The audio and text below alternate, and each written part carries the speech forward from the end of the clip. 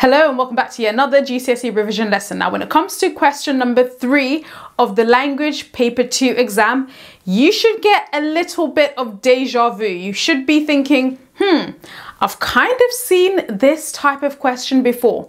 And that's true because question number 3 is very similar to question number 2 of language paper 1.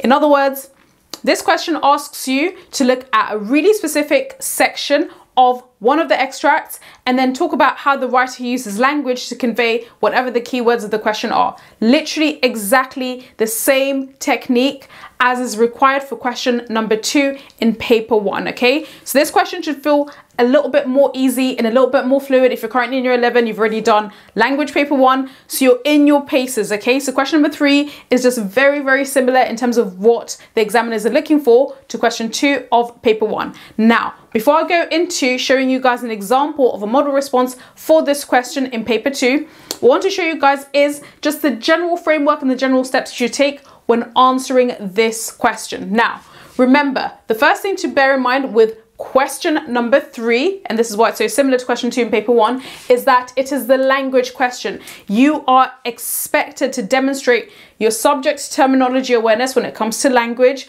but also when you then select the bits of evidence from just one source, so you don't have to do any comparison for this question. You're looking at just one source, you're selecting the bits of evidence. You want to try and also zoom in on particular words and do some word level analysis, okay? Now, when it comes to the amount of time you should spend on this question, as it's worth slightly more marks, okay, so it's worth 12 marks. You should spend roughly 13 minutes on this question. Try to aim to write, if not 2-3 pill paragraphs, and of course it tests your AO2, your awareness of subject terminology. Now, when it comes to this actual question, you're always given specific line numbers to focus in on. Of course, take the evidence from just those line numbers, pay attention to that, and write between 2 to 3 pill paragraphs. And of course, when you're given those line numbers, don't take one bit of evidence and then another bit of evidence from the same sentence or from 2 sentences that follow each other. Show your examiner a range of examples, okay? Pick something maybe from the beginning of that section, maybe something from the middle, something from the end, okay? Try not to take just the second, one sentence, then the next sentence as your evidence, because it comes across as a little bit lazy. Also, for this question, I would suggest in terms of just approaching it, I personally really like the simplicity of a pill paragraph, okay? Just because it's a simple framework doesn't mean you can't layer in complex points. Again, as you see from my model answer, which I'm going to go into, you're going to see that I develop my points, okay? But I really like a pill paragraph structure. And what do I mean by that? You're only looking at one source, therefore you're asked to look at how language is conveyed in whatever keywords. So you start off simply with your point. Refer back to the question, allude to the keywords in the question. Second step in your pill paragraph is, of course, your evidence. Quote directly from your evidence and try to embed your quotations if you can. The next E in your pill paragraph is your explanation. Identify techniques. Now, this is your AO2, okay? So to get those AO2 marks, when you select a bit of evidence, say, is it simile? Is it a metaphor? Is it alliteration? Is it personification? Whatever it is, mention that literary technique, but then also within the quotation that you selected, follow up by zooming in on one particular word and then doing some word level analysis. What I mean by that is, say, for example, you get a quotation as big as a bear, right? Then you say the writer uses the simile to convey how large this object is. Then when you zoom in and do your word level analysis, you'll then say the noun bear conveys to me just how large this thing that they're describing is. It's almost like an animal or a large animal, okay? That's your word level analysis. Then you finish off your pill paragraph by linking back to the question's keywords. That's really it in your pill paragraph. It's really simple, straightforward, but you layer in the complexity in each step. Now, the final thing, if you are still at this stage hazy on what AO2 is and what language terminology you need to talk about, these are the really, really common techniques that I would suggest look for when you're answering this question in your paper 2 exam. Firstly, remember to consider and to talk about traditional literary techniques, okay? So this is your alliteration, your sibilance, metaphor, simile, semantic field, which is my personal favorite because it sounds super clever, but it's actually really straightforward. A semantic field is just 2 more words that belong to the same category, okay? Roses, daffodils, lilies. They are words that belong to the semantic field of flowers. Really straightforward. It sounds really clever, but actually it's quite easy to spot, okay? And of course, the final language technique that you will always find in text and writers love using it is oxymoron, which is opposite words, okay? That's your general literary techniques that you're talking about when you're taking out a quotation from the extract. However, you then need to zoom in and do your word level analysis. Use these words for your word level analysis. Nouns, verbs, adjectives, adverbs, and pronouns. If you're not clear, a noun is a place personal thing, verb is a doing word, an adjective is describes a noun, an adverb is it describes a verb, and finally a pronoun is I, me, he, she, they, it, okay? Now, when you are selecting your techniques, right, so this is for your language analysis, you're selecting, say, for example, alliteration, then you zoom in on a noun. Always in your explanation, talk about how this has connotations of, this has associations of whatever, okay? Try it when you're analyzing, say, here's my evidence. As we can see, this sibilance as well as this verb has connotations of what image does it portray in your head, okay? This is really, really good language terminology to use, and this is really good ambitious vocabulary to use in your analysis. But that's really it, to be honest, when it comes to the language question. So what I'm going to do is now I'm going to walk you through a model response that I prepared for a past paper question.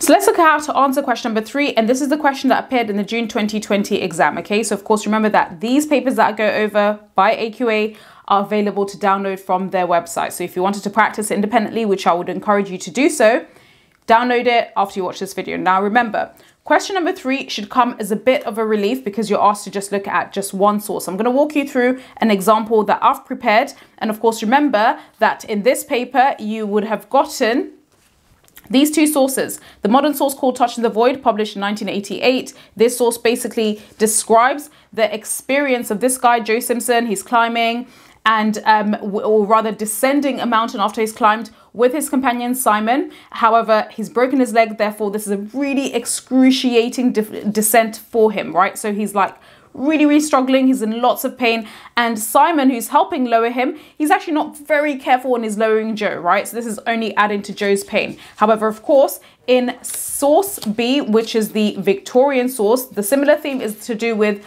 mountaineering and climbing. However, Gertrude Bell, who's climbing with Marius, okay, so she's a novice, she's kind of new to this, therefore she hires a local guide. Actually, she has a really, really pleasant experience climbing these dangerous mountains, the Alps, but also descending them, okay? So whilst she ends by telling us, you know, they managed to get back down safely, Marius was really gentle when he was helping her, the ending of this source leaves us on a bit of a cliffhanger. As I mentioned, I'm not going to read through this extract. If you want to read this in your own time. However, what I want to show you guys is how to approach question number 3, which is the language question. And in this case, within this particular paper, this question asks you to look at just the modern source, okay? Now, this question is very, very similar in terms of your approach to question 2 in paper 1, in the sense that you're asked to talk about language and a really particular part of the extract, okay? In this case, you're asked to look at source A from lines 23 to 31, okay? So you're looking at source A, just this little section. And my suggestion is try to aim to write at least 2, if not 3 pill paragraphs, taking evidence only from this section. Take something from the beginning and something from the end if you're only going for 2 paragraphs, or something from the beginning, middle, and end if you're going for your 3 pill paragraphs. Make sure it's purely language techniques that you're picking out, okay? So of course, in this part of the extract, you know, he's describing how he's in so much pain. You know, he's hearing his knee making all of these horrendous noises. And so what I'm going to be finding are bits of evidence that indicate that the writer, going back to this question, okay, because we're asked to talk about how the writer uses language to describe how he feels. I'm going to be looking for 3 separate bits of evidence that go into my 3 pill paragraphs showing the pain that he feels, okay? And what I decided to go for was this metaphor, this idea of how a wave of nausea, sickness swept over him. I also thought this interesting onomatopoeia was really, really powerful. The fact that he could feel his, or rather we could hear his knee kinking, and it lets off this sickening, grisly crunch, okay? So the crunch, really powerful onomatopoeia showing that he's in excruciating pain. And finally, also the use of the rule of 3 here, how he reacts to this pain. I pressed my face into the snow, gritted my teeth and waited, okay? So he uses rule of 3, listing these different verbs, illustrating his intense pain and agony. So now I'm going to show you how I wrote out these responses in my model answer, okay? So this is my first paragraph. And as I mentioned, with this question, just aim to write 3 simple pill paragraphs, point, evidence, explanation, link. That's what pill means. And remember, the bulk of your marks, this is where you get in your AO2, goes in your explanation. This is where you talk about language technique and also do some zooming in and word level analysis. So here's my first PIL paragraph relating to how the writer, Joe Simpson, uses language to describe how he feels. So here's my opening point. Firstly, the writer vividly uses language to describe the excruciating pain he feels as he is lowered down the mountain. Excruciating means intense, horrible. That's my opening point. Here's my evidence. He felt a wave of nausea as he descended. That's my evidence. I'm keeping it simple. Now here's my explanation where I'm going to unpack it. The author employs this powerful metaphor language to show how all-consuming his agony was. So now I'm describing the language devices that the author has used. And then now I'm going to pick something from this quotation and zoom in and do some word level analysis. The abstract noun nausea, so this is an abstract noun, reveals that the pain was so extreme that he felt sick. So here in my explanation, I've talked about metaphor. I've also zoomed in and done some word level analysis talking about the writer's use of a noun and how this illustrates the pain that he feels. Now I'll then link it back to the question.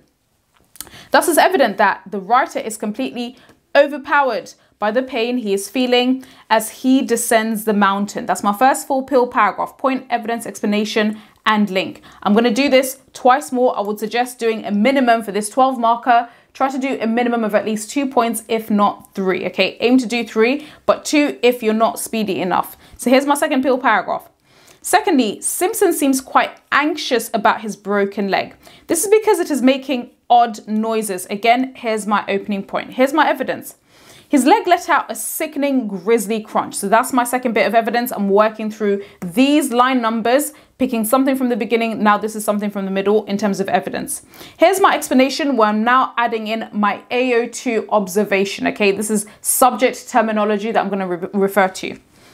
The author employs onomatopoeia, sound words, be careful about spelling for that, to evocatively, to powerfully convey the terrible sounds the broken bones in his leg were making.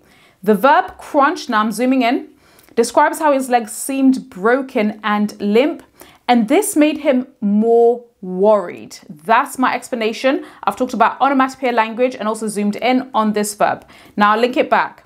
Hence, the author seems anxious about his leg as it is making strange noises. That's my link back to the question. Now here's my final PIL paragraph. Finally, it's clear that the writer feels powerless against the pain as he descends. As he went down the mountain, he pressed his face in the snow, he gritted his teeth, and he waited. So I opened my point, and then I've added my evidence where I'm talking about the rule of 3. Okay, pressed, gritted, and waited, that's my evidence. Here's my explanation. The writer uses the rule of 3 to illustrate how much pain the writer felt. The verb waited, zooming in, reveals that even if he felt agony, he could do nothing but bear the pain. That's my explanation. Here's my link. Consequently, the author shows us that he felt quite powerless against his pain. It's clear that he gave up trying to control the agony he felt. And that's really it when it comes to question number 3. You should feel hopefully a little bit more confident with this question because you've already practiced it for the language paper 1 exam. So you're simply applying the same skills that you brought to question 2 in paper 1 to this particular exam question. Try to aim to write a minimum of 2 PIL paragraphs, if not 3, for this 12-mark response.